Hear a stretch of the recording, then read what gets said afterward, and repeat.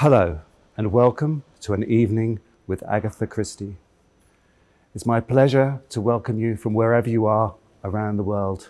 And it seems somehow strangely appropriate that this evening we are gathered in the library to discuss and unravel the story of the Queen of Crime Fiction. Here at the British Library, I am surrounded by thousands of books.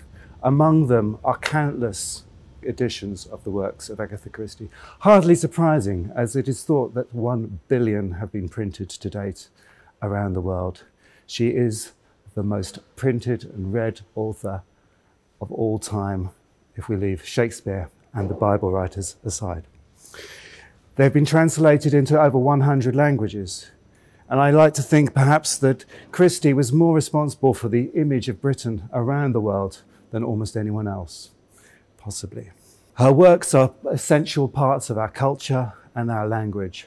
Murder on the Orient Express, Death on the Nile, The Mousetrap, and of course, The Body in the Library are etched into our language and culture. And all began 100 years ago this autumn with the publication of The Mysterious Affair at Styles. Tonight's event is presented with the wonderful collaboration and support of Agatha Christie Limited and is presented in association with HistFest, a new history festival which aims to present events that break the mould of who talks about history and what constitutes history. We begin tonight with a panel entitled The World of Christie, with Mark Gatiss, Sarah Phelps and James Pritchard, hosted by Rebecca Rideal, who is the director of HistFest and a noted historian and author. Thank you. Hi, hello everybody, and welcome to the first part of our special evening of Agatha Christie festivities. During this first discussion, we're going to be looking at Agatha Christie's life, legacy, and also the world in which she lived as well. And to do this, I'm joined by some amazing speakers and Agatha experts. So first of all, we have Mark Gatiss, who's an award-winning screenwriter, actor, producer behind some of the huge BBC shows such as Sherlock and Dracula, but also, crucially for this evening, has written and starred in several episodes of ITV's Poirot with David Suchet. We're also joined by Sarah Phelps, who is the genius behind the recent raft of BBC adaptations of Agatha Christie's work. So adaptations such as Ordeal by Innocence, the ABC Murders, and Then There Were None as well. And alongside Sarah and Mark, we're also joined by James Pritchard, who is the CEO and chairman of Agatha Christie Limited, and also the great-great-grandson of Agatha Christie herself. He's also overseen numerous adaptations of Christie's work. So Mark, Sarah, James, thank you for joining us this evening. Pleasure. I guess, first of all, I'm just interested to delve a little bit into Christie's life. And I think the most sensible person to go to, first of all, would be James. And could you tell me a little bit about her background? We know, obviously, she was born in 1890 to an upper middle class family, but could you tell me about her early life and how she first became involved in writing? Well, she grew up in Torquay, as you say. She was born in 1890, and she had a pretty, what you might call a pretty nondescript life. I mean, she wasn't. I mean, you say she was born to an upper middle class family, but I wouldn't say by those standards she was wealthy. She had a pretty quiet upbringing through to I guess the First World War, when things started to kick off, both in terms of her private life. She got married to Archie at the beginning of that war. And then at the end of that, she had her first book published. And I guess from there, I guess the rest is history. And one of the interesting things is that she did actually take part in the First World War as well, didn't she? She was involved in the Red Cross during that time, which obviously brought her into close proximity to... Well, she started off as a nurse, and then she worked in a dispensary for a pharmacist, and that was where her kind of knowledge of poisons and those kind of things came from, and that was something she used throughout her life. And she obviously, her books, as we know, it's easy to say with hindsight that they are a phenomenon. They are huge. They are, I believe, the second best-selling source of literature, second only to Shakespeare. But there was a moment in her early life when kind of her literary output and her personal life collided. And that was in 1926. And Mark, I wonder if I could bring you in here. There's a story about an incident where she disappeared. I had nothing to do with it. Are you sure? I know what they say, but I had nothing to do with it. Yeah, sorry, go on. I wonder if you could tell us about this and the impact that it might have made to her popularity and that kind of thing. Well, obviously, it's an extraordinary confluence of things, isn't it? She publishes The Murder of Roger Ackroyd, which is a masterpiece, I think, and kind of changes detective fiction forever. And it coincides incredibly with her disappearance. So, I mean, if you were planning such a thing, you couldn't do it better. I know she didn't, but actually, she became the most talked about woman in the country and possibly worldwide, whilst releasing her best book. So she disappeared for 10 days, I think, and then was found. They dragged pools and everything, and then they thought she was dead, and it was this huge manhunt. And then she was found living under an assumed name in a hotel in Harrogate, and no one has ever really known exactly what happened. She seems to have entered some kind of fugue state after her husband said he was going to leave her, and it's remained an intriguing thing. I mean, for me personally, I think as a child, one of my first encounters with her really was probably the film Agatha with Vanessa Redgrave and Dustin Hoffman, which is this fictionalized but rather good mystery about what might have happened in that strange period. But I suppose something really quite remarkable happened there. You know, she'd done a Mysterious Ferret Style, she'd done a few books, and then this incredible game changer, which of course we can't reveal the end of, Roger Ackroyd. And then at the same time, she became the most famous person in the country. So it sort of all started there, I guess. And then moving on, I suppose, to her writing and her style of writing. Sarah, I was reading an interview with you, and you said, and I'll quote you here. You said that I quote, "When I came to read And Then There Were None, I was startled and shocked to find that they were in fact brutal. There was a cold and witty mind behind them." Could you tell me about that mind and what that meant to you when you were adapting her work? The thing that stunned me most of all, because as I said before, I'd never read any Agatha Christie before I read And Then There Were None. I'd never watched any adaptations because I thought they were all going to be a cozy kind of, here comes the village busybody to sort out a murder. Nobody really cares about the body. It's just conjurings of, plot. And it was, I think that what always really stunned me, that it was, when I was reading And Then There Were None, I kept thinking, my God, this is like Aeschylus. This is not a cozy little person, sort of like, this is remorseless. This is absolutely brutal. And at the same time, I found it really subversive.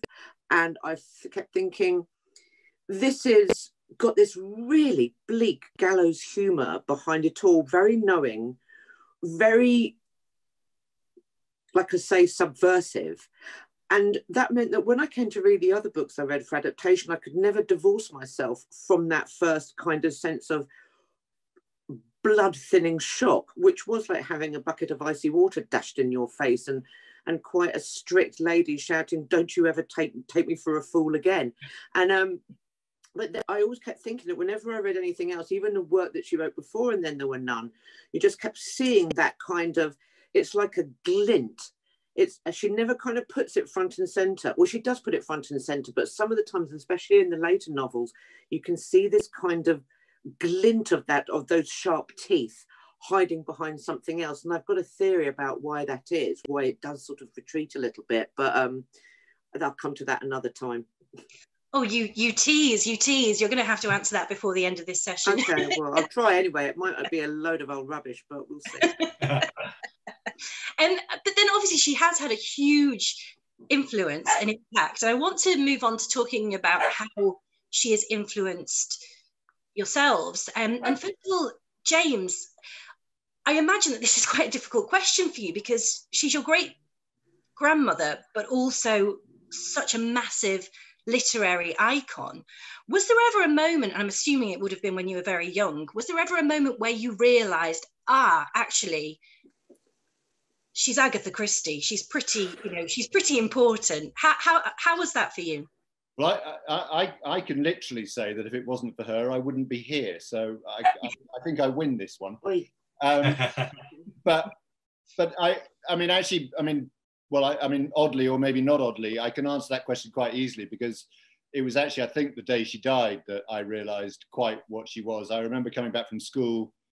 I was, whatever I was, 5 or 6, and my father was kind of lying in a darkened room, obviously very sad, and that wasn't usual at the time. And then I remember watching the 6 o'clock news, and she was the lead item. And I think even then you realised that that wasn't normal. So I suspect that was the moment that I realised that, she was something more than just my great grandmother. I've always sort of had these two people in my life, really.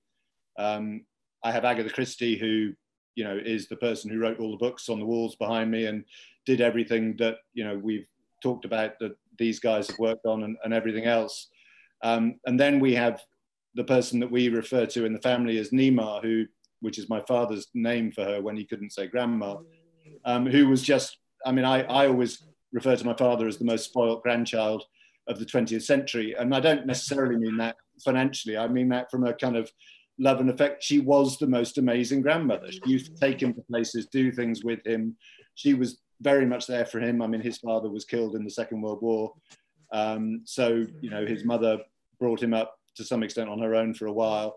And she was a very big part of that life. And you couldn't have asked for a better grandmother if you tried. That's so interesting when you think about the balance between family life and also her prolific output. Did he ever, if you don't mind my asking, did he ever speak about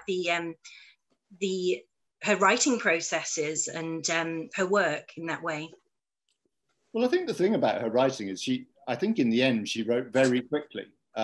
She talked about it as a bit like giving birth, in that the kind of idea gestated in her head for weeks and weeks and weeks, and presumably she had multiple ideas because she wrote more than one book a year at various times.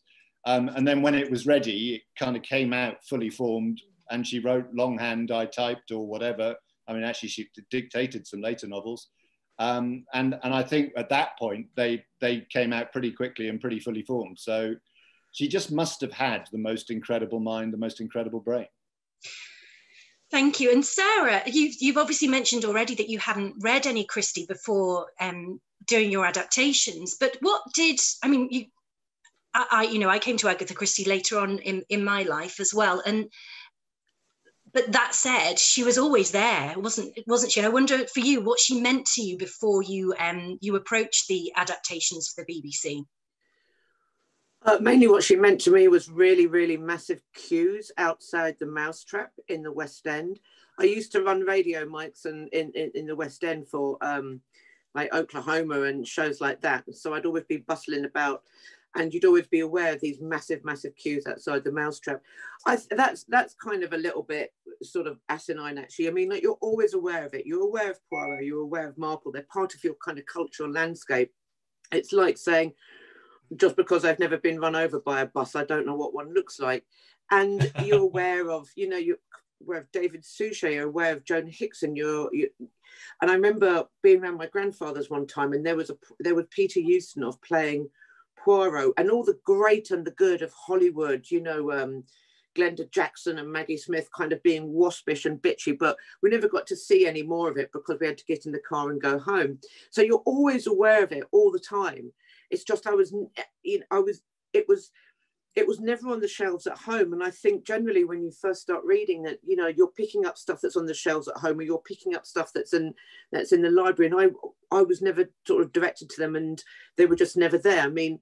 There was a whole rack of like Ian Fleming books, so I read all of James Bond by the time I was about 10 years old, which probably, informs quite a lot about the person that I am.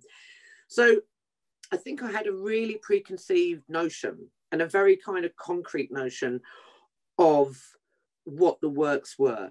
very, very kind of, but that was what had been informed by, you know, oh, it's a Sunday afternoon, turn on the TV, here comes Miss Marple to solve a murder. And they always seem to be categorized as something which could either be waspish and bitchy and glittering and delightful, or really, really solid, cozy, entertaining tea time drama.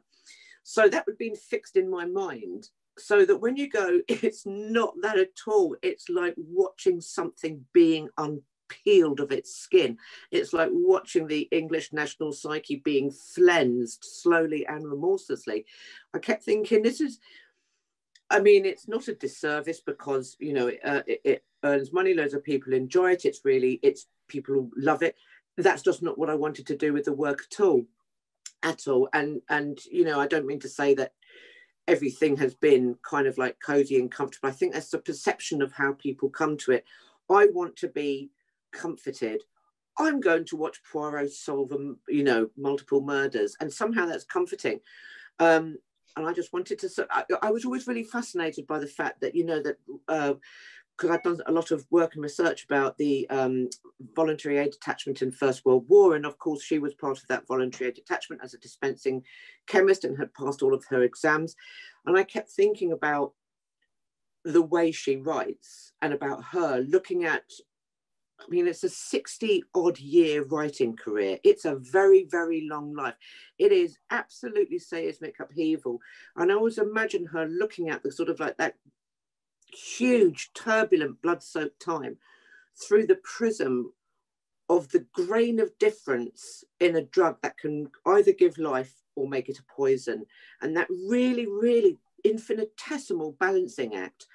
And just, you know, watching a whole landscape of how the 20th century changes modern warfare, the human body, the human psyche, the economy, the orthodoxies of sex, of politics, of power in the world, and just thinking that all of it, she kind of, the edge of her pin, and she screws it to the board. And that's what I wanted to write about when I was doing my adaptations. Also, why should it be cozy? Someone dead. Yeah, the howl torn in the universe. Go with that. I think that's a lovely visual image of the power of her work. And Mark, your whole body of work has been kind of drenched in murder mysteries and the macabre. And I just wonder how Agatha Christie comes into that. How has she influenced you? Well, I read most of them when I was a kid on holiday. They still feel like holiday books to me, which is where they're the best place for them. I think around the poolside somewhere. But I just remember being, you know, it's the same sort of thing. You're so aware of them. I remember Margaret Rutherford films and stuff like that. But I was always very into it before I'd read one, and then I just started reading them, and I just simply couldn't stop. I remember literally gasping at the solution of Roger Ackroyd and things like that. And then An Orient Express was on TV one New Year's Eve, and it was just like, I loved everything about it. But as Sarah says, it's an interesting thing, because she's basically a very broad church, is Agatha Christie, and you can contain many mansions within. And there is a very cozy version. There is a more arch version, which is like the Ustinov films, which is sort of high camp. That's also Agatha Christie. There's a very straight version, which is sort of Joan Hickson, I think, that kind of version of Miss Marple, etc. And you know, and then much darker readings. And I think she can take it all. That's the great thing. Like any great writer, she can take a lot of. She's very, very stubborn and rigorous presence, you know. But the great thing is, I think she. Not only can she withstand those things, but it's also good. It keeps it healthy and alive, because you're not saying this is some kind of fossil. You're actually trying to keep not only the brand going, but and the sales of the book, but actually to keep people interested in this thing. I mean, to me, if you boil it down, what she is an extraordinary mind. I mean, she had about 35 of the best ideas anyone's ever had for murder mysteries. I mean, it's just incredible. There's a stage where you just go, she did all those at once, and she puts ideas in short stories which would keep other people going for the rest of their lives. It's absolutely amazing. Sarah, did you want to come in there? No, I was just wanting to come in on how on that she can beat all of these things, and it's all about kind of investing it all with a real muscularity. And I found that one of the things that was really interesting, and I got quite a fair amount of kickback from some quarters about the way that I sort of read and have adapted her, is that it's as though somehow I've taken something that isn't there, and it is there. It really is. I mean, what Mark was just saying about the short stories, because when I was doing Witness for the Prosecution, and James sort of said, well, there's a play, and I don't want to do the play, that's her second idea, let's go with the first. And some of the stories in that collection of shorts that the Witness for the Prosecution comes in are phenomenal. They're like Roald Dahl. And there's one story, the name of which escapes me at the moment, I'm sorry, which is about, a lost traveller who winds up taking shelter in a family's house overnight. And it's one of the most disturbing things I've ever met. There's a short story about an utterly toxic and terrifying marriage called Philomel Corner. You can't read this and go, here's a nice lady. She's not. And yes, she can be all of those things. She can be high art, she can be very, very straight reading, she can be all of those things. But I think that underneath there is a deep, dark current of going, really? I always feel that there's certainly, as it gets towards the latter end of her career, that there is a very strong tension between the book she knows people want to read, that the Agatha Christie that this huge global audience wants to read, and the book she wants to write. And because her writing is entirely made of clues, you really got to be looking hard, focusing on tiny little clues, so that when they drop later, you go, oh yeah. Sometimes you find little things in some of the later works, because obviously I did a few of them, where you go, tonally, that feels strange. What is that doing there? And when you kind of follow a particular little kind of narrative clue that doesn't seem to quite fit, you go down into a sort of rabbit hole and go, oh, is this a book she wants to write? So that was always the sort of way I came to her sort of adaptations, looking for the clues which don't quite seem to tonally fit with the rest of the book. But yeah, sorry, I went off on one there. No, that's really interesting. And James, it's just made me think about your unique position in the Agatha Christie story. And I wonder about your reading of her works, and whether you have a favourite, and how you first approach your great-grandmother's writing. I mean, I've always said, well, not always said, but because it happened more recently, but Sarah has changed the way I read the work. She's taught me a lot. Poor man. I know, but she's taught me a lot about them. And I think one of the things I'm incredibly grateful for Sarah about is that she's taken the work seriously, and has adapted what she sees. Now, it's not what everyone sees, because thank God for the rest of us, not everyone sees in the world what Sarah sees in the world. But she has done her job of adapting the books. And I think, going back to Mark's point, there are lots of different ways of relating to Agatha Christie. And I mean, I think the more serious view is actually probably the right view. I think that slightly cozy, and particularly the kind of maybe the more Ustinov view is probably not the way. Certainly, I don't think the way she wrote them. I think she wrote them as serious. She certainly felt that the deaths were real, that murder was a horrific thing, and people should be punished for murder. I mean, I think, without giving any spoilers away, perhaps she let one or two, or in one or two books, should I say, one or two murderers are sort of allowed to get away with it to some extent. But that is all out of however many stories, and there are some pretty horrific people who get killed in Agatha Christie's, but that is still unjustifiable. She does not think that murder is an acceptable answer to someone living a bit long, being a bit of a pain in the neck, and having a lot of money. She abhorred that. So, look, I read them. I reread them kind of relatively regularly. I don't really have a favourite, I guess. I like lots of them for different things. I mean, I love things like And Then There Were None and Death on the Nile and Murder on the Orient Express, because there's a reason why they're the most famous. But I also like some of the lesser novels. Like Sarah, I think some of the later novels are really interesting in what they're doing.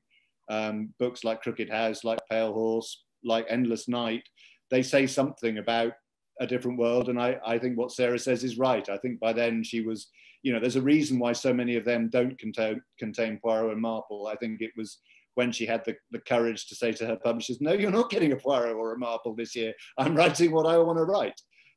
So yeah, but I think that's the thing, is you can read a book one day and go, that's my favorite. And then you read something else the next. And, you know, there's something, you know, one of the amazing things is how actually so many of them are so good.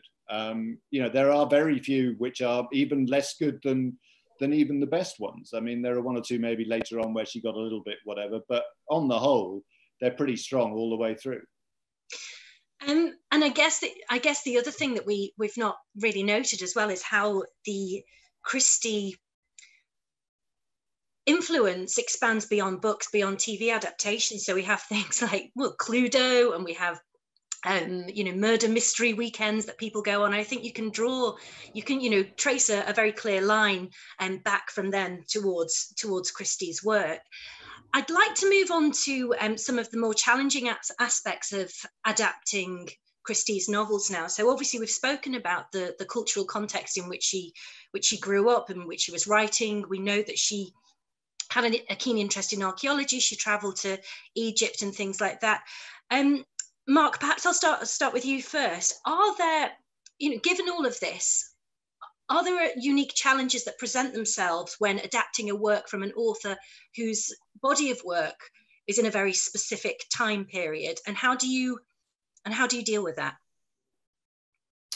I don't know about that. I mean, again, there's a sort of, you know, there's a joy in doing things set in that period, because I mean, that was the sort of diktat with the Suchet, Sir David, indeed. It was that they were all essentially set in 1936. It was a very busy year for Poirot. A lot of people died.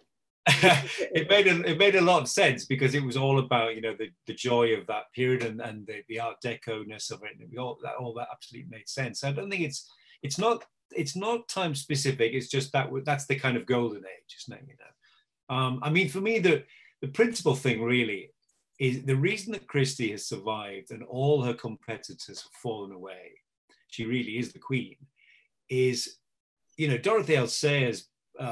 They're gorgeous books, though. Whimsy's a beautiful character. It's very moving, his kind of First World War flashbacks and all that, but nobody remembers the plots. Nobody.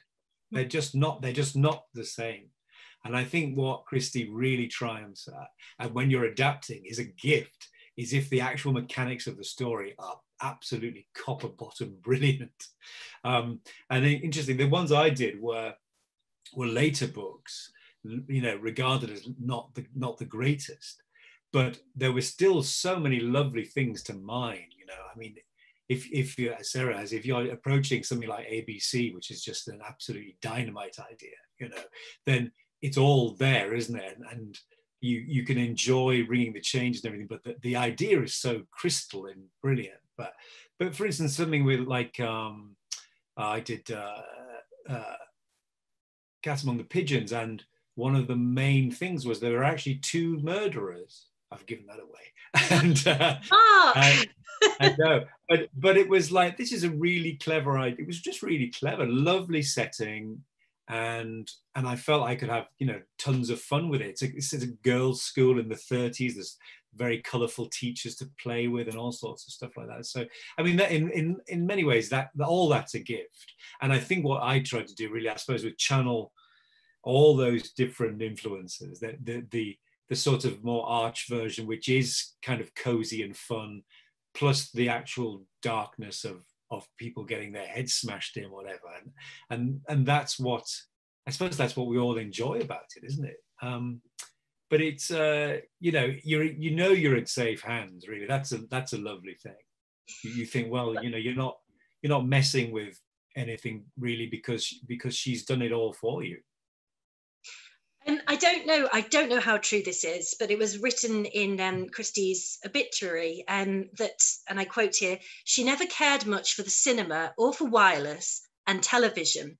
And Sarah, obviously, you know, you've made a very impactful mark on the Christie legacy, I think, in the way that you've adapted her works, and you have, in a way, changed the tone and the way that her books feel on screen. At the very least, was that a conscious decision, or was that something that just happened organically? It was just something that just happened because I was so shocked by And Then There Were None. Yeah. And it was while I was writing that, and thinking about how remorseless it is, you know, and then thinking about, well, she writes, obviously she's got a huge audience, thirsty, gagging for what comes next. So she writes very, very fast and publishes very fast. And Then There Were None is written in the summer of 1939 and is published in pretty much, yeah, it's finished and published then.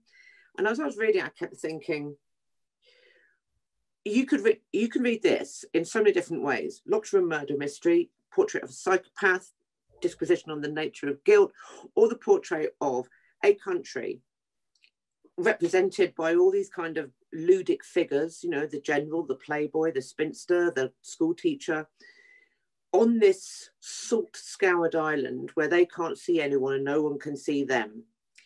And this remorseless oblivion heading towards them. Doesn't matter, you can't, there's no mitigation, you can't plead, you're not going to be let off, there's no leniency. It is coming and it is going to smash you. It's over. The remorseless, white, unblinking eye of God is on you. And I kept thinking, Christ, doesn't this feel like standing on the edge of the world, about to be catapulted into the next great destructive bloodbath of World War II after you've just struggled out of the last one? And I kept thinking, I wonder if there's a way of doing a quintet where you could look at sort of like 5 periods of the British history, the English history of when she was writing, through the absolute prism of the sort of genre that she made her own, which is murder mystery, which has always been viewed as a sort of slightly, not particularly a literary genre, let's be honest, a bit kind of, oh, well, the ladies will enjoy that one. It's not kind of like serious and heavy hitting. And doing something that says, let's look through the eyes of this author, let's look at 5 decades of, you know, the blood-soaked, tumultuous 20th century. And so when I was sort of like looking at that, I never had the consciousness of wanting to say, I know what I'm going to do. I'm going to have people swear, I'm going to have them take drugs, and I'm going to have them have sex because that's the only way to make an audience sit up. No, if you're in an island and everyone starts dying, you're going to swear and you're going to have sex because that's what you do if you're on the lip of the grave and you thought you might die tomorrow and there's one person with a gun who could keep you alive. Of course you're going to boff him. And you know, drug use was rife anyway. And I just thought, one of the other things that was really conscious in me, because at the time, you know, we had this whole kind of like, let's vote, we're going to shoot ourselves in the face for a nostalgia that never existed. And I always think that one of the dangerous things about presenting the kind of past in a sort of cozy way where Englishness is tied up and like, look how safe it is, it's all nice, is that it makes you feel that the past was, everybody knew their place and everybody was happy. It wasn't like that at all. And it was when you kind of, you know, when you look at the sort of the way that, for example, And Then There Were None presents its characters, you know, like I was saying, all these people sound like they could be characters in a board game. And they're all English and everybody speaks with the same accent and everybody knows who the other person is. They think, and then they find out, Jesus Christ, you're a murderer. And you've been getting away with it and it hasn't bothered you. There's no red mark of Cain upon your brow. If it wasn't for the fact that it brought you to this place and made you start to sweat, you'd have been fine. You'd have been carrying on living. And in 1939, to have them look at sideways at somebody who you should be trusting because they're like you and have them go, who the hell are you? Made me think this is completely subversive. So all of these ideas are what kind of informed how I wrote. I never wanted to think like, oh, let's make it, let's go and like really be deliberate about something. If you're deliberate about something, it stands out a mile. It's cheap, it's tawdry, and it doesn't have its roots in anything real. So I never had that. I just plowed into the books. And I didn't, what my rule of thumb when adapting is I never watch any other adaptation. All I go in is the book and what the book tells me. So whatever is on screen is what the book has told me. That's really interesting, because it must be incredibly hard not to have seen a Christie adaptation. And Mark, when you were writing your apart from the final curtain, the last sujet, which was Kevin Elliott wrote the adaptation for. Do you know the one, Mark? Yes. Absolutely phenomenal. So that I have seen, which means that if somebody said to me, "Do you want to adapt, Last Curtain?" I'd go no, because I don't want to ever tread on anything that Kevin Elliott has ever done, because it's a really masterly, elegiac piece of work, and Suchet is fantastic in it. It's really wonderful. So yeah, but I avoid like the plague. Sorry, Mark, I was trod on you. No, Mark, I was just wondering about when you came to write Poirot, I should say. Had you watched any adaptations before? I'm assuming yes. And how? And if you had, how did that? Your question should be how many times did I watch adaptations? I mean, well, I grew up with so many of them, Hickson, and then obviously with the Poirots and everything. And when I was in Poirot, an extraordinary thing happened. It's a very personal thing, but I got married whilst I was shooting Poirot, Appointment with Death. And David, the day before the ceremony, David came over in full costume and blessed me. And it was ridiculously moving experience, because it was kind of like all my Sunday nights blessing me, There was something lovely. It was something very strangely moving about it. It was just like, gosh, this is like Sunday coming back and kissing you on the forehead. Anyway, no, I mean, I was very aware of, I just loved them, the René Clair, and then there were Non, and the Finney Orient Express and stuff. I love them all, really. But I mean, there are different gradations. You can enjoy the absolute horror of the other two. And then there were Nons from the 50s and 70s, which are just dreadful. But they have something about them, because the source material is so good. You didn't think, how have you managed to mess this up so badly? Which they did. But so I mean, again, it's the same as enjoying the books in different ways. She's very robust, so you can watch some less good adaptations and still enjoy them. I mean, weirdly, the Rutherfords, of course, are mostly adapted Poirots, which is absolutely outrageous. But they're very enjoyable films, and she's a delightful presence. She's not really Miss Marple; she's just Margaret Rutherford solving mysteries. But I mean, I would watch that. So yeah, I mean, I was very familiar really with them, and therefore it was a joy to be asked. And I guess, can I just jump in on something? Yeah. Just talking about not watching other adaptations. That after I'd done and then there were none, I think I was on to Witness for the Prosecution by this point, and as usual, I'd had some wine had been taken, and I'd fallen asleep on the sofa with the telly on, and I woke up and the TV was blaring, and Oliver Reed was running about wearing a huge turtleneck jumper and carrying a gun, and with this sort of half-naked actress and sort of like dodging behind pillars and everything. And then suddenly Dickie Attenborough was there with cobwebs in his eyes. What the bloody hell is this? And at some point I realized, oh my God. Yes. And then there were none. But it's a film version where Lombard and Vera get away with it, based on the kind of like the stage adaptation that she'd written for New York post-World War II, to which I'll come back if you ask. And I was watching going, this is insane. I mean, just from the sort of like the costume decision, but it took me ages to work out what it was. It just like, oh, this is a thing I've just finished writing. Yes, unrecognizable. Completely. James, one of the themes that strikes me about Christie's output, specifically from her two most well-known characters, so Poirot and Miss Marple, is this idea of an outsider stepping into somebody else's life, well, a group of people's lives. And I wonder if you could talk about that a little bit and how important that theme is in her works. I mean, the kind of basis of most of her works are kind of closed circles. So, the kind of genesis of the Country House mystery model is that kind of thing of a bunch of people who know each other in a house. One of them dies, who did it? It had to be someone in there. No one could have come from outside, and all that kind of thing. And therefore, to solve it, you need, on the whole, you need someone who comes in from outside. And I think she very cleverly, probably, you know, Poirot kind of almost, I guess, happened by accident, certainly to the scale he did. He wasn't planned to be the long-running character he turned out to be. You know, he was kind of a late addition to Mysterious Affair at Styles. But to create someone who was so other, who was, you know, not from that kind of country house set, but he was also, you know, from not the UK, he was from Belgium, I think was incredibly clever. And then Miss Marple's a kind of whole different kettle of fish. I mean, she is sort of from that world, but she does sit just outside it in a very interesting way, and therefore can judge it and watches it, and she observes in a way that, you know, very few people did. I suspect that she observes people in the way that my great-grandmother observed people. I think that is definitely something she inherited from that. So, you know, there is that. I'm aware Sarah's got... Come in, Sarah. I was just going to say that one of the things that I love about it is that her two most famous sleuths are outsiders. One is a refugee fleeing war. The other one is a spinster.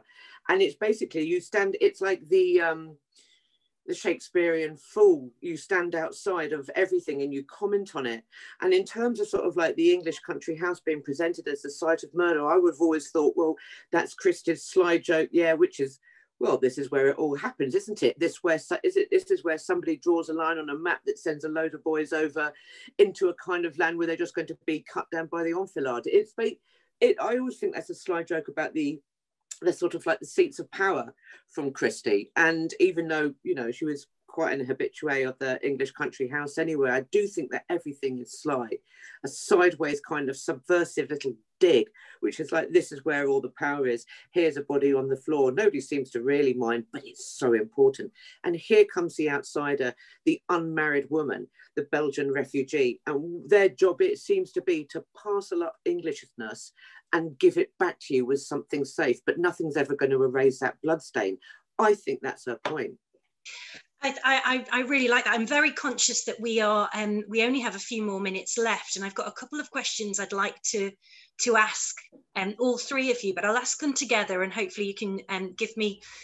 There's enough time for you to give me your answers. So first of all, what are the key ingredients for a Christie story? And second to that, what's your favourite? What has been your favourite adaptation? Mark, I'll start with you.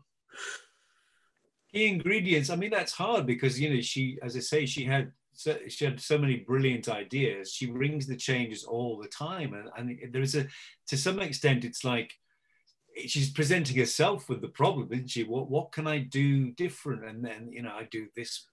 You can't say anything without giving anything away. But she does it so breathtakingly.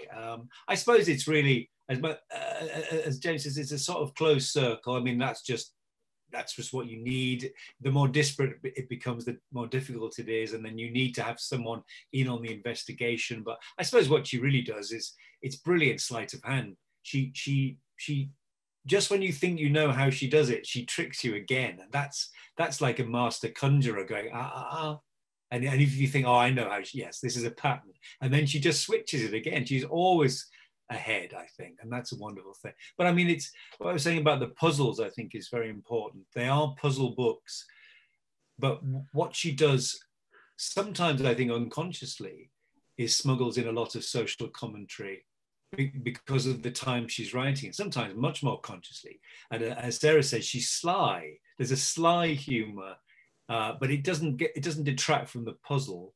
But it just gives you a wonderful picture. And I think sometimes people criticize her for being too sort of plain, or, you know, but there's a wonderful kind of clarity to it. It's really, there are some, you know, obviously working with archetypes, but you just think, well, I know where I am, and this is really now all laid out for me. And if I don't guess it, then it's because I'm not as clever as she is, you know.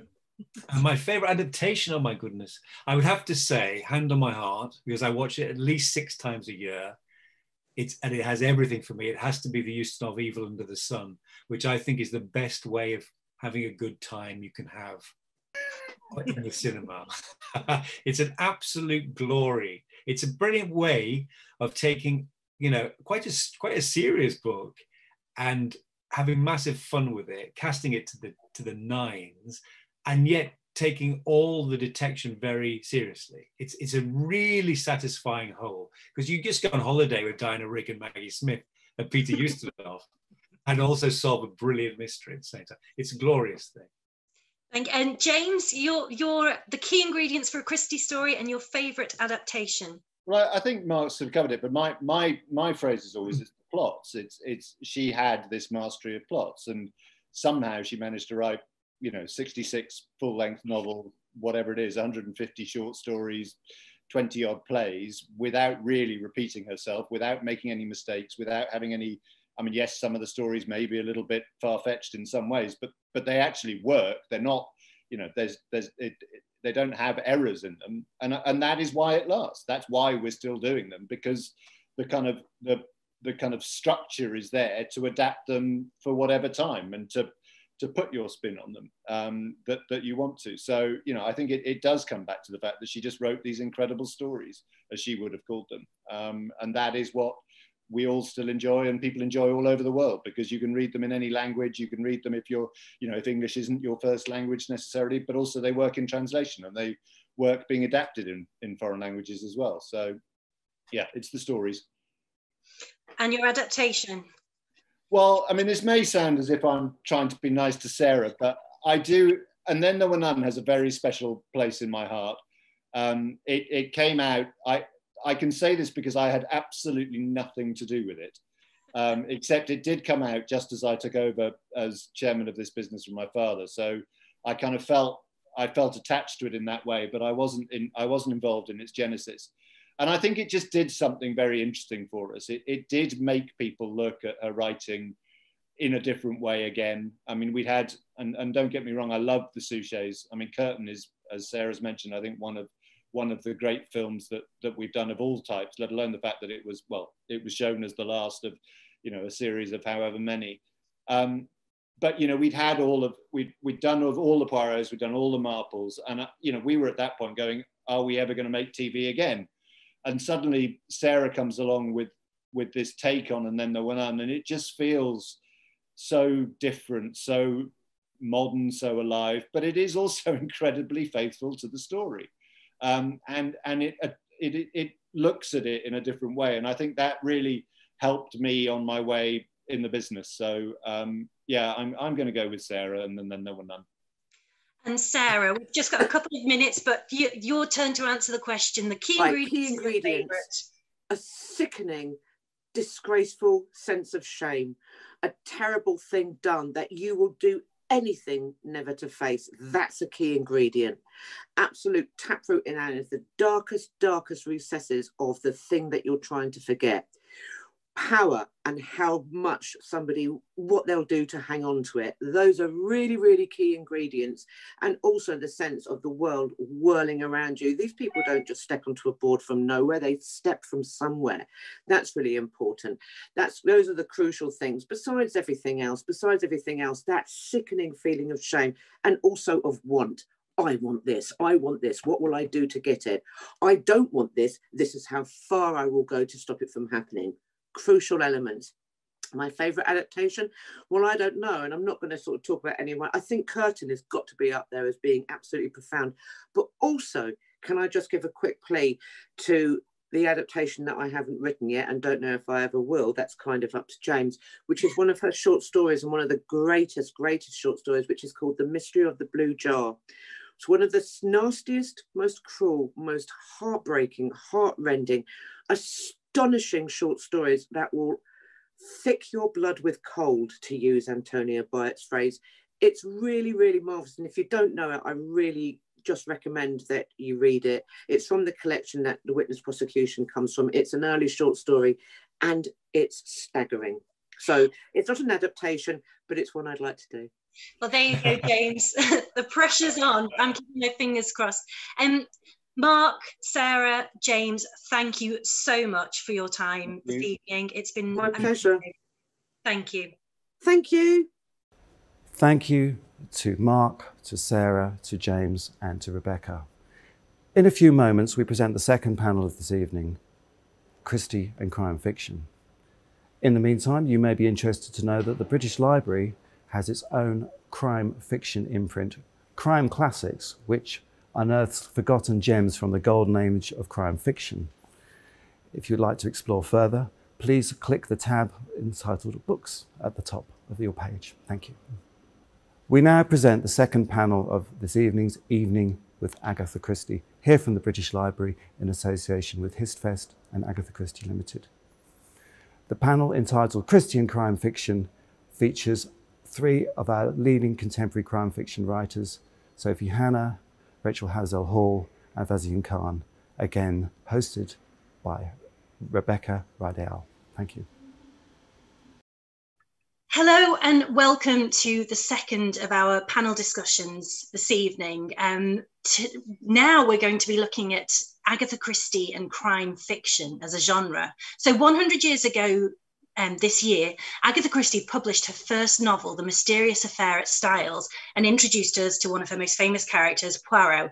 Over her lifetime, she's published 66 detective novels, 14 short story collections, and has become one of the biggest, the biggest selling author of crime fiction, full stop.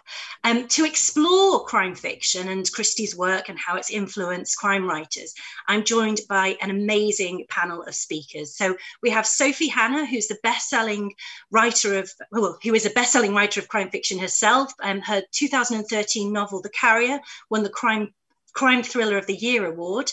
She's also the author of 4 highly acclaimed Poirot mysteries herself. Alongside Sophie, we also have Rachel Housel Hall, who's a critically acclaimed author of crime fiction as well, whose work includes the Detective Eloise Norton series and the Christie-inspired They All Fall Down. She serves on the board of directors for the Mystery Writers of America. And joining Rachel and Sophie, we also have Vaseem Khan, who is the author of the best-selling and award-winning Baby Ganesh Detective Agency novels, which are set in modern-day India, and they feature a detective named Ashwin Chopra. And in homage to Christie, the most recent novel in the series is called The Last Victim of the Monsoon Express. So, Sophie, Rachel, and Vaseem, thank you for joining us this evening. I guess the first thing I want to really ask you about are your own novels, because you've all done something very different with the crime fiction genre. Vaseem, you've taken the concept of the Orient Express to India. Rachel, you've taken the spirit of And Then There Were None to modern day LA. And Sophie, you've actually taken on the voice of another author by writing Poirot novels.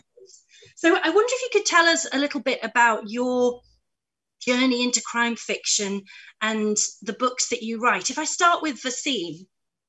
Right, so one of the things that you quickly realize if you're trying to break into crime fiction is that you have to do something different. It is the world's most popular genre now, but it's also incredibly crowded. So for me, because I'd lived in India for a decade, I wanted to write about India. And I personally think, as do many crime authors, that crime fiction is a really good vehicle for exploring social issues. And that's what I do with the Baby Ganesh Agency series. So you have Chopra, who's in his late 40s, he retires from the Bombay police force, but he also inherits a 1-year-old baby elephant at the same time. So the elephant is a metaphor, it's a symbol for India. It allows me to add some subtle humor throughout the series, but what we're doing is we're exploring India as it is. But the inspiration for some of the stories in that, not just The Last Victim of the Monsoon Express, but another novel in the series called Murder at the Grand Raj Hotel, which again is a very Agatha Christie style Death in the Nile kind of vision, where Chopra is called in after the murder of a wealthy American at this premier Indian hotel based on the real Taj Hotel in Bombay. And he does what Christie's Poirot would do. He goes around, number of suspects come to the fore, and then we have a big denouement when he gathers everybody together and we find out who committed the murder. And for me, the inspiration for that came from my younger days, because I grew up in Britain. My parents were born in the subcontinent, came to the UK. I was born here. We grew up here. And I remember in my teens, the only thing that the entire family would watch together was the Poirot adaptation starring David Suchet.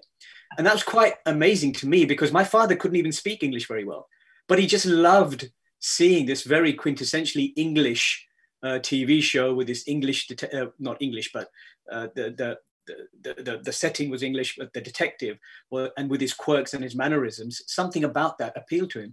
And I think that stayed with me throughout the years, so that as I started to write crime fiction, I couldn't help but be influenced by Christie. Thank you. That's really interesting. It seems to be a running theme, and it was mentioned in the panel discussion earlier about how that ITV Poirot series has been so formative for so many people's experiences of Christie. Rachel, turning to you. So in America, Christie's just as huge as she is here. How did you come to crime fiction? What was the inspiration behind your stories, and how does Christie play into that? Right. I came into Christie pretty late in life, growing up, in America, and as a Black American, she wasn't much of a force in our world because just because my mom did actually, she watched Masterpiece Theater, which was a PBS show, which had lots of adaptations of Christie novels into movies. And so I knew about her, but I didn't understand what the big deal was. When my husband and I first started dating, he loved, one of his favorite movies was Murder by Death, which is a Neil Simon movie with all the satire of, Dashiell Hammett, Raymond Chandler, Agatha Christie, and these characters. And it was really funny. I'm like, well, who is the little lady supposed to be? And that's when I went back and discovered Agatha Christie. I was an English American literature major, but we did not read Agatha Christie. We did the usual, English canon that did not include genre writers because genre writers, they don't matter. So after watching Murder by Death, I started kind of digging. It's like, oh, she's kind of cool. I like these stories. And, I read And Then There Were None, and I like that one a lot. And I saw it in different books that I'd read. It's like, oh, that stems from a Christie story. Oh, Murder on the Orient Express. Oh, I've seen that kind of around. And so I thought to myself, I would like to see an African-American woman in this kind of milieu. I wanted to see, something very uniquely American and in Black American in a Christie novel because, Black folks aren't in locked room mysteries. And so I wanted to take my favorite story, which was And Then There Were None, and have it be led by an African-American woman in first person. And knowing that it's first person and knowing what the story's ending was, it's like, okay, how am I going to do this? And then also take, as Wasim said, social issues and have them embodied by certain, especially very American types of people. So it was a challenge. It was fun. I used all of my, what I've learned in my formal education on how to write this book. And it turned out cool. I had fun writing that ending. And Sophie, how did you come to crime fiction then? Because you do a lot of different things, but crime fiction seems to be the running thread. Yeah, so I became absolutely obsessed with mystery fiction, which is crime fiction, but the thing that I love is the mystery.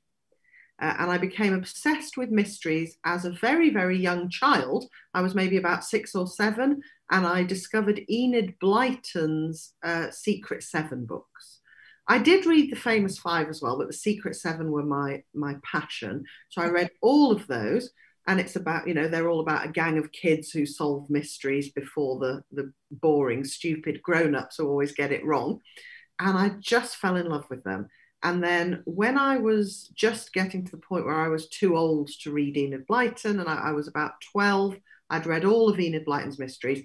My dad bought me a copy of The Body in the Library by Agatha Christie. He used to go to lots of secondhand book fairs, and he knew I liked mystery. So he saw this copy of Body in the Library, which is an excellent Miss Marple novel, and he just bought it on spec thinking, oh, well, she might like this.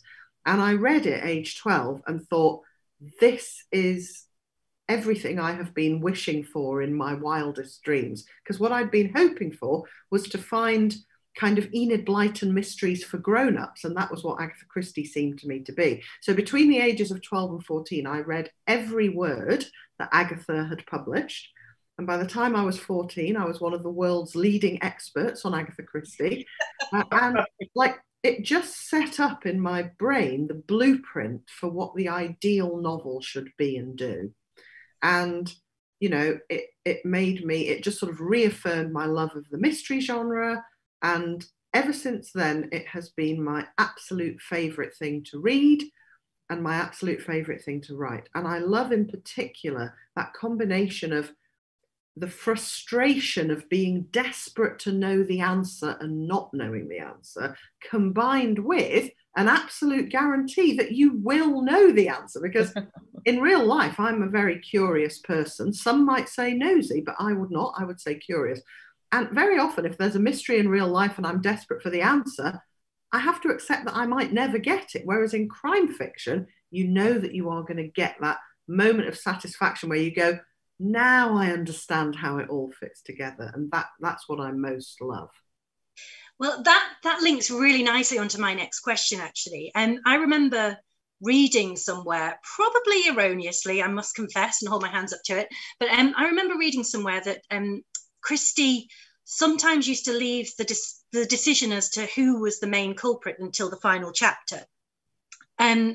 So that she could choose the most unlikely character to have committed the crime, whether this is true or not. And I'm interested in the way crime writers carve out stories that feel authentic and true. And at the end, readers go, of course, it's that person. I wonder if you could perhaps tell me a little bit about that and your techniques for doing it. If we start with Rachel. I like earning every twist I give a reader. And I like planting the seeds very early on. I want to tell you basically who did it, but with this hand, say she did it, but with this hand, do all kinds of crazy things like magic.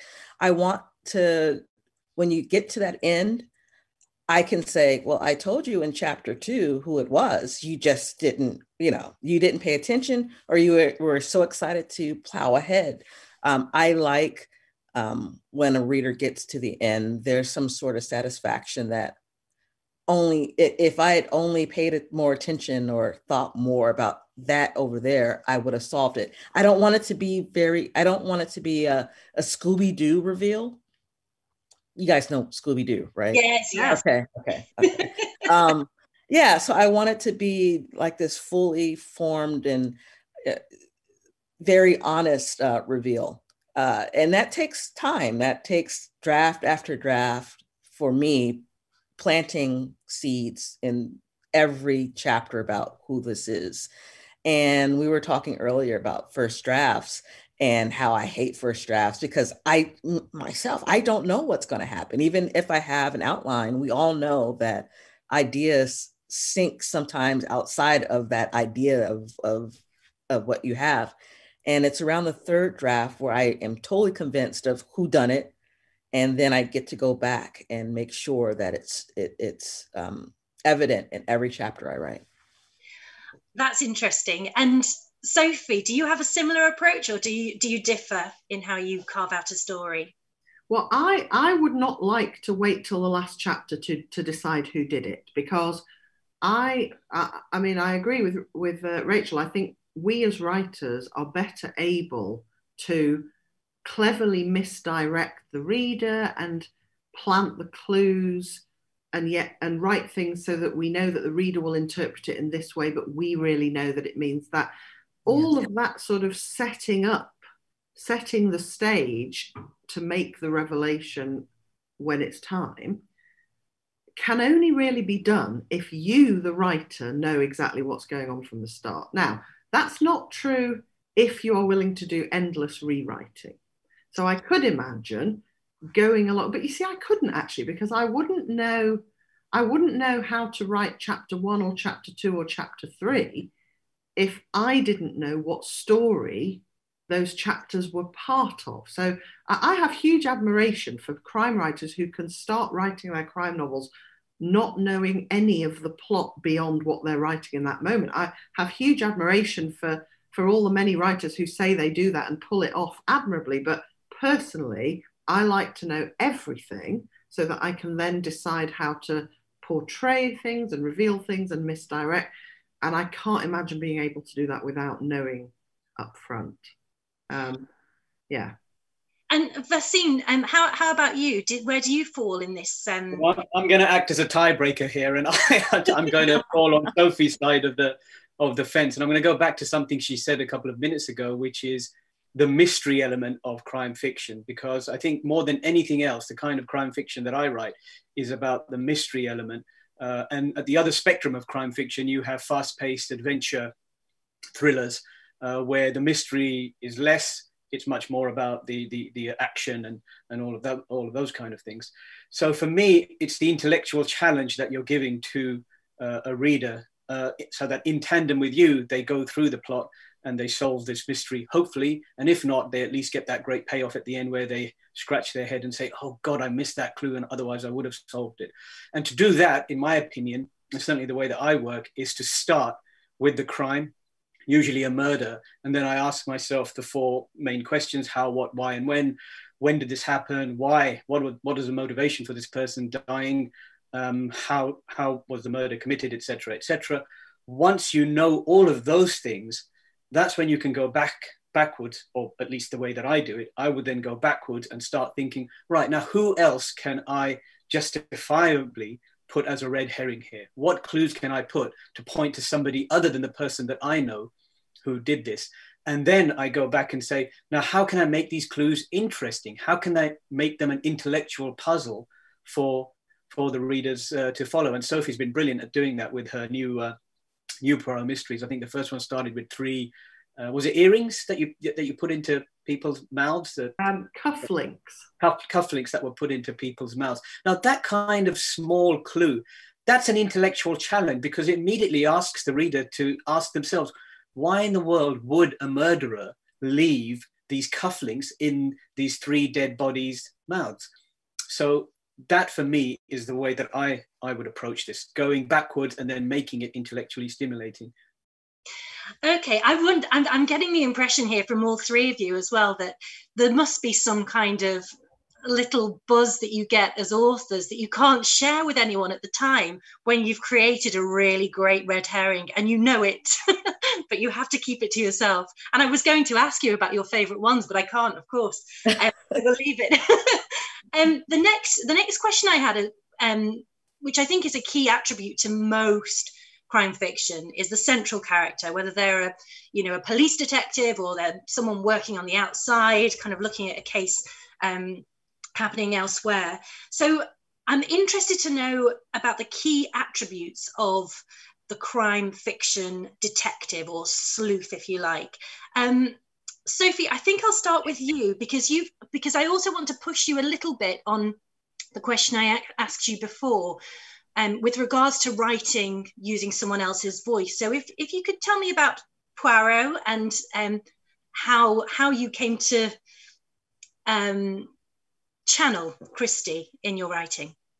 Yeah, well, first of all, in terms of what you just said about the characteristics a detective should have, I don't think there is a set of characteristics. I think, as long as your detective character is doing whatever you want him to do or her to do successfully, Poirot is a very flamboyant detective, but Ruth Rendell's Inspector Reg Wexford, he's not so flamboyant. He's more a sort of good, responsible, ordinary man. Inspector Morse is very sort of bad-tempered and he likes his opera. So, I don't think there's one set of characteristics that detectives in fiction should have.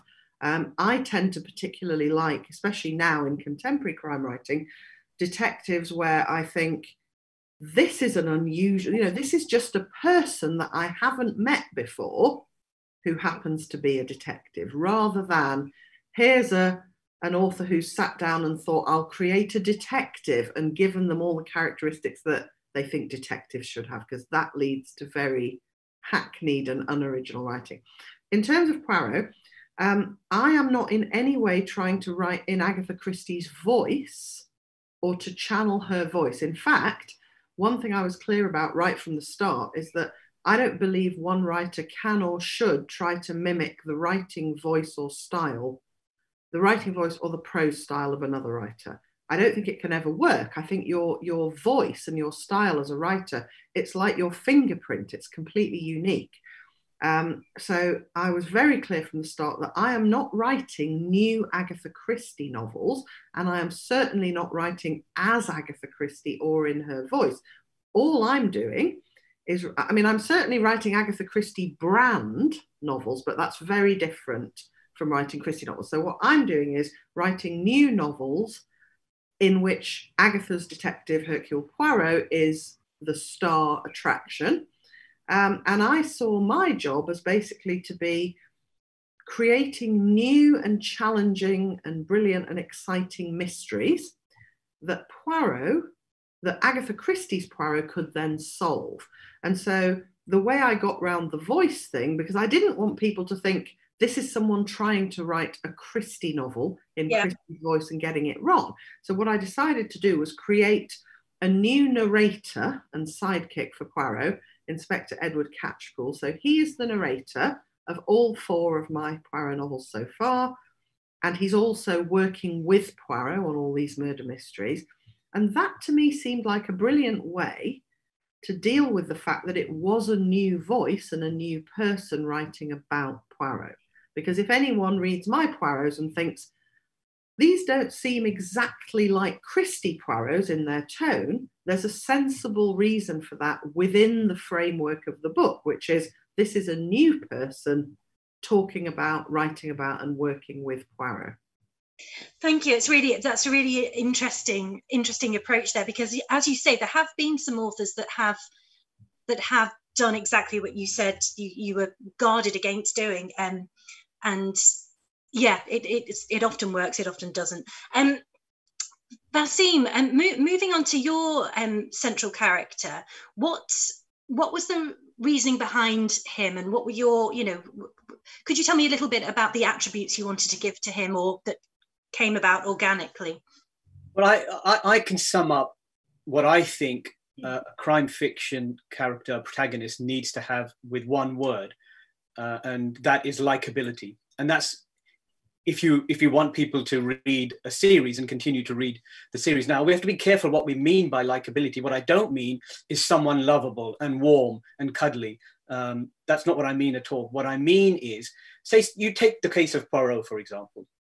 Now, on the face of it, he's not a likable person. He's quite superior-minded, and he's quite curt and abrupt, and he's got these quirks and mannerisms. But if you read enough Poirot, you do fall in love with him, and he becomes likable to you.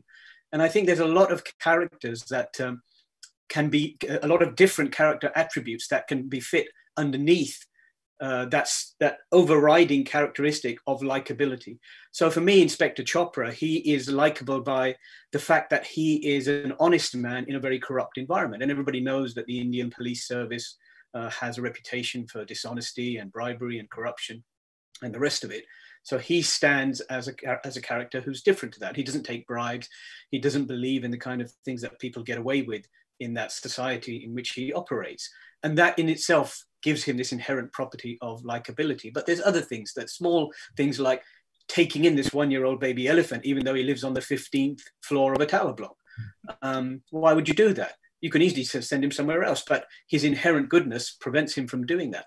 So these kind of things, I think, under that banner of likability are the single most important attribute, but likability defined as a way of creating a character that people want to spend more time with. Thank you. And I just love that you have an elephant as a sidekick in your novels. That's just like the most unique thing ever. Rachel, so your long-running series are your Eloise Norton novels. Could you tell me about what you think about a central crime fiction character and how that plays into the characterization of Lou Norton? Yes, I wanted, and I'm always interested in and committed to writing these fully realized people. And that means that they are not perfect. They have blind spots. They are interesting. They have bad habits. I want them all to be, just like us. I really want them to be just like us, because I don't want them to,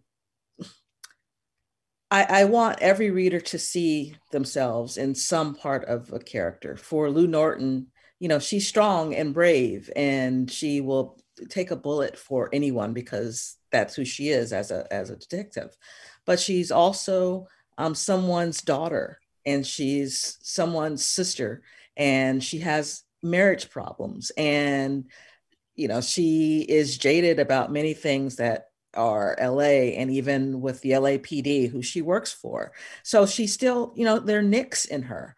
And with those nicks, you get to play, you get to have these, your characters have these conversations where everyone's kind of bringing in their baggage, but sometimes they're too polite to call people out on their baggage. I want them to be complex, but relatable. And it was fun, you know, writing Lou Norton, because I didn't know how she'd react to certain cases that I'd give. You know, the first being a young girl found in a condo hanging dead. She reacted different in that case than what she did in the last book, where it was dealing with, you know, big mega rich churches and hoarding and gentrification. So through her, I got to, of course, you know, just talk about some social issues, which we talked about earlier, as well as figure out who this woman is and how the people around her would react to her. For They All Fall Down, it's interesting. Sophie was talking about she's not writing as Agatha Christie. She's writing, you know, something inspired by. And it's been interesting for me because, you know, there have been some readers who are like, well, that's not an Agatha Christie book. It's like, I never said I was writing as Agatha Christie. It's inspired by it, but there's no way I could, as a, you know, a Black woman in Los Angeles, California, would ever want to write as Agatha Christie. And, you know, Miriam is not the typical Agatha Christie character in the first place. She's a woman of a certain age. She's divorced. She's kind of petty and funny in that way. And you talk about likability. Some people may not like her because I would see her on the Real Housewives of Los Angeles type of show. She's, you know, a character, but we all have that one friend who can be totally inappropriate sometimes, but they're great at cocktail hour, you know, and Miriam's that type. And whether you like that or not, that's, you know, a subjective thing. But she's honest. She loves her daughter. She can't understand why she's on an island, even though some of us would like to put a lot of people on islands and send them away. But, you know, she's a very uniquely American character and an African-American character who, you know, I have her and 6 other people put through the ringer, Agatha Christie style. And, you know, it was a blast doing that, taking something, again, very English and turning it into some crazy Americans on a Mexican island somewhere. It's great. It's great. It's really, really, I mean, all of your books are fantastic and really enjoyable reads. I want to move on to the idea of the who done it, or the why done it, or the how done it. And I'm going to read a quote from Poirot here. He says in one of pardon me, he says in one of the books, "Every one of you in this room is concealing something from me." So it seems to me that crime fiction is as much about secrets as it is solving a mystery, and how those secrets reveal the maybe not very nice the darker side of characters and beneath the facade. So alongside, you know, you're finding out who committed the crime, who committed the murder, the rest of it, you're also finding out things about characters that aren't related necessarily directly to the crime as well. I'm interested in this idea of a whodunit and secrets as well, and how they play into each other. And Rachel, I wonder if you could speak on that a little bit as a theme of crime fiction. Every story I write, everyone has a secret, and I love it because, as you just said, it may not relate to the crime, but it colors every answer you give someone.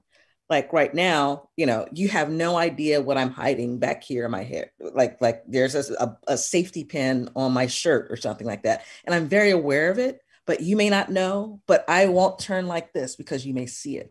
And I want every one of my characters to have that little thing they're holding back. And so they're either scared of it being revealed or they'd be embarrassed. It may not be a life-threatening one, but again, it colors every interaction you have with someone else. And I think for crime fiction authors, we need those secrets, just one, to help us figure out who these characters are, even if they're on the page for a minute. It also drives the narrative of the red herring. It's like, oh, I can tell she's kind of not answering 100%. Maybe she could have done it. And as a writer, that makes me excited. That's like my third draft when I get to do that kind of art where you're shaving things and making little divots in people. But yeah, everybody has to have a secret, even if it's I have a poppy seed in my back molar and you can't see it, but I kind of taste it. And it's driving me crazy. And so I just want to end this interview because I want to dig in my tooth to get the seed out. So yeah, I love secrets. Please stay with us. Please don't end the interview. It's fine. That's great. And Vaseem, how about you? How do secrets play into your writing and crime fiction from your point of view? I think secrets are a part of the human condition. All of us have secrets, and usually they're very minor secrets. Some white fib that we may have told our partner or our kids or whoever, our colleagues at work. What crime fiction does, I think, is take a magnifying glass and exaggerate those secrets to the point that they become toxic and malicious, and give the reader the impression, once they discover these secrets, that this person could have been capable of murder. And I think throughout, if you're going to write crime fiction, then you have to really find out which secrets can be exaggerated in that way and still retain some sense of possibility or realism. Sometimes I'll read a crime fiction novel and there'll be a twist which reveals a secret, and I just want to throw the book at the wall because it makes no sense whatsoever. It's just totally beyond the pale. But the very best crime novels manage to reveal those secrets in a way that seems completely realistic to us. And the other thing to note is that you have secrets which are at a very personal level, but also you have secrets that can be told at a higher level. So, for instance, I'm writing the second series now, set in 1950 in India, and it introduces India's first female detective. The first book is called Midnight at Malabar House. And Persis, the detective, while she's investigating the murder of a senior British diplomat, because a lot of Brits were still living in Bombay after independence. And this man is fated by the Indian government. But as she investigates, she begins to find not only secrets that are personal to him and his lifestyle, but also secrets pertaining to the work that he was doing at a higher level for the Indian government. Now, the way that you reveal and entwine those secrets leads to the mystery element that Sophie was talking about earlier, trying to keep that intellectual interest and challenge going for the reader right till the very end, when you hopefully have this big reveal.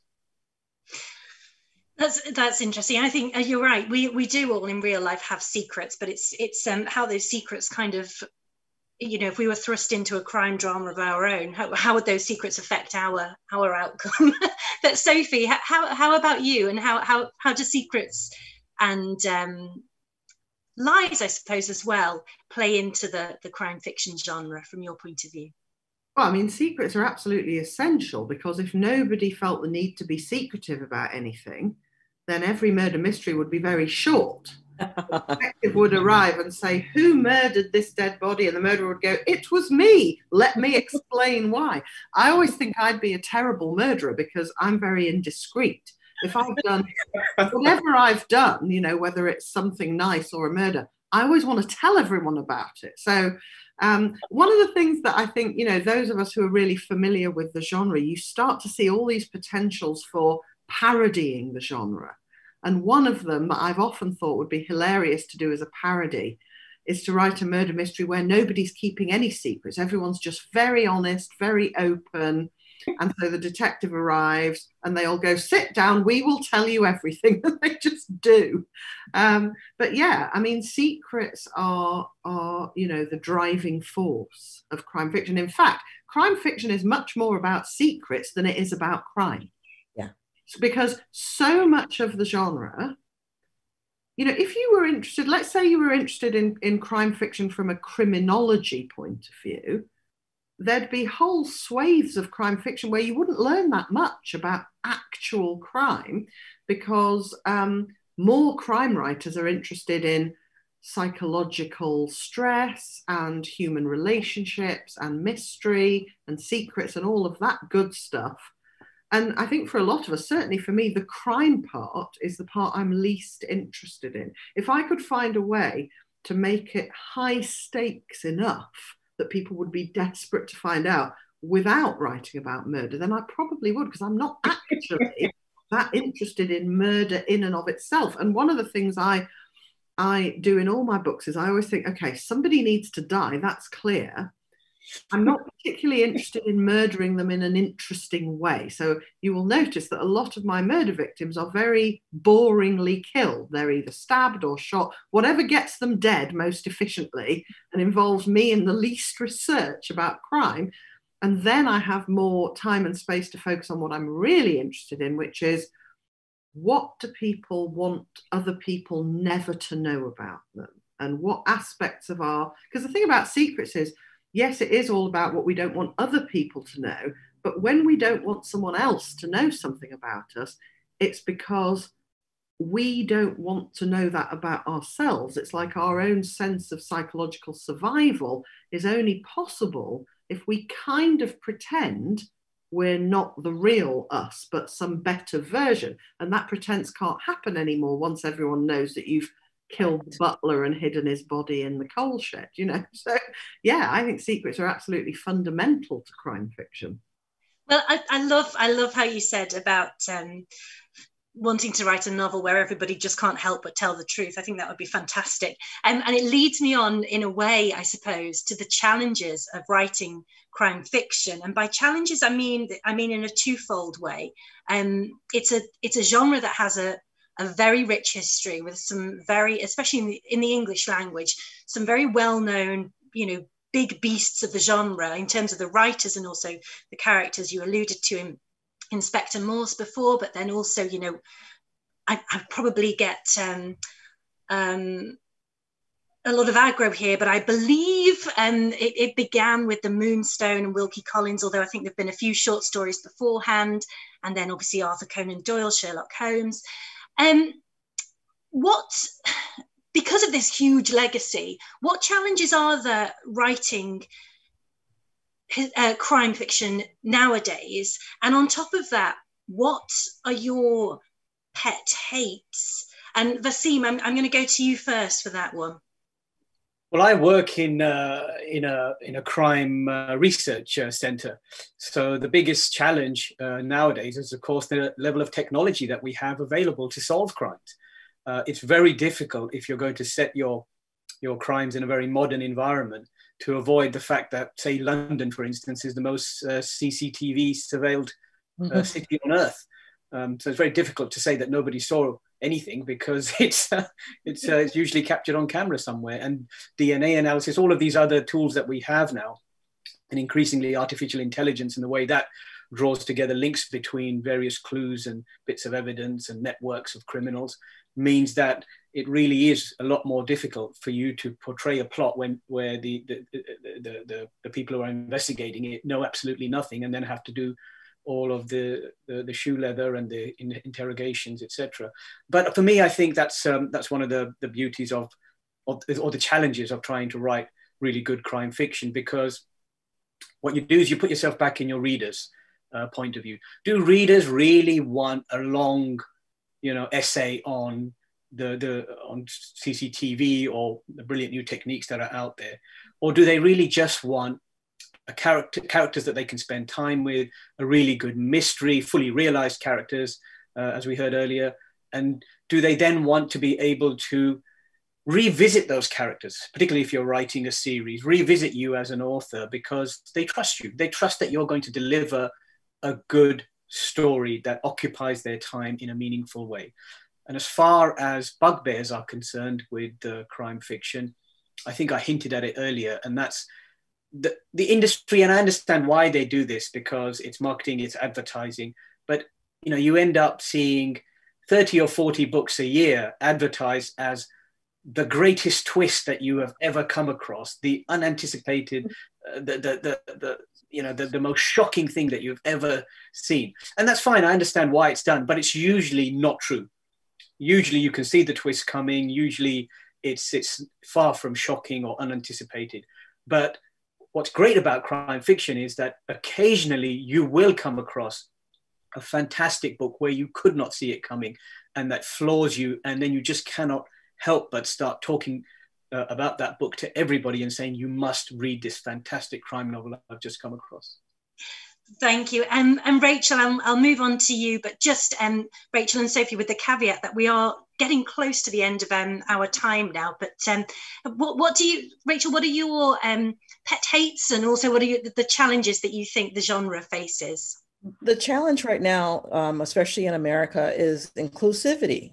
I mean, crime fiction tends to be very white, very male. And we're now changing that because, Black folks are more than just criminals in the world. So making this genre more more inclusive. And fortunately, with so many stories to tell, we can go back and tell those stories, but from different perspectives. The biggest challenge right now is how we're portraying police. Police, especially in America, have always been the heroes.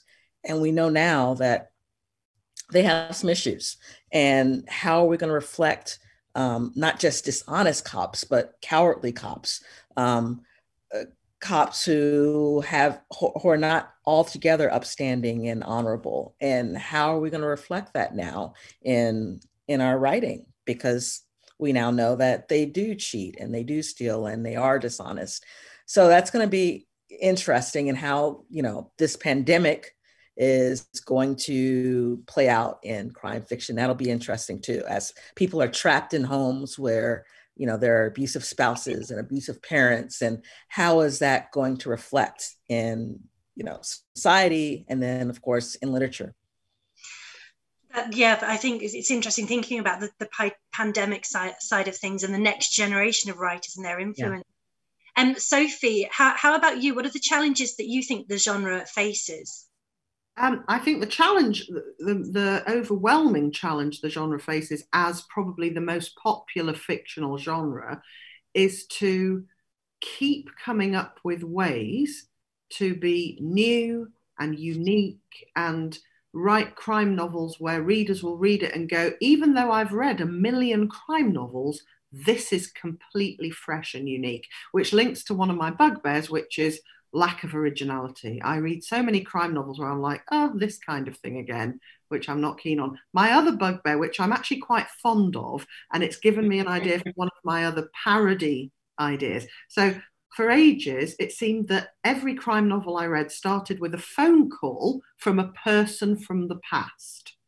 So protagonist in the present would be having a lovely time, opening the fridge and getting out some orange juice, 2.4 kids and a lovely husband. The phone rings and they pick up the phone feeling very jolly and say hello. And someone on the other end of the line goes, hello. And it's the person from the past with whom you committed a murder 20 years ago. And for ages, every novel I read started like that. And I had the burning desire to write a sort of satire of that subgenre, where when the person from the past says hello in an ominous and threatening way, the protagonist in the present goes, oh, hi, it's you. Hey, remember that murder we committed? Look, I've been telling my husband all about it. You must come over for dinner so that we can all discuss the murder, which would totally take the wind out of the sails of the person from the past. So that was one of my bugbears for a while, but I haven't come across as many of those person from the past novels recently. I absolutely love that. That's great. You have to do your parody novels. One final question, and it has to be, I'm afraid, a really quick answer. So if you could give the title and a sentence, why? Your favourite Christie novel and why? Sophie, I'll start with you. I'm going to go for Murder on the Orient Express because I believe it has the cleverest misleading the reader and then solution in all of crime fiction. And Vaseem? It's a short story that she wrote, The Adventure of the Egyptian Tomb, and I think it was filmed with David Suchet. And I love that because Poirot gets to go to Egypt and fool around with the tombs, and I have a huge love for Egyptology. So. And Rachel? And then there were none. People on an island, very creative ways of killing them. And then that ending, oh my God, that ending. Vaseem, Sophie, Rachel, thank you ever so much for your time. It's been a real pleasure. Thank you. Thank you for joining us from wherever you may be for this evening's event. We hope that it's deepened your enjoyment and appreciation of Agatha Christie. It certainly has for us. Please do let us know what you thought of tonight's event by visiting the feedback form by clicking the tab at your top of the page. We hope to see you again soon in person, or if not, online. Thank you.